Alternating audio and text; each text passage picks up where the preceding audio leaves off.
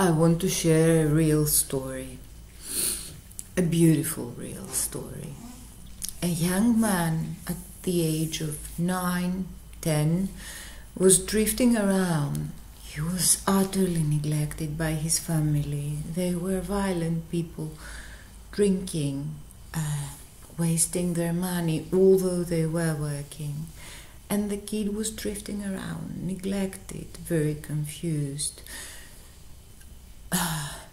I believe psychiatrists call that pseudo-stupidity, when someone is not good at school, although he has the potential. This boy was rejected by everyone. No one could see behind the facade he created according to what he was mirrored in his house. And one teacher believed him, believed in his potentials and his essence. And now he's a successful middle-aged man.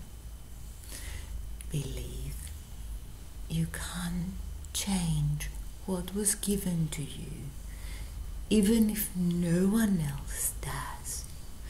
They project their own essences. Believe and trust your essence, as long as you're not malevolent.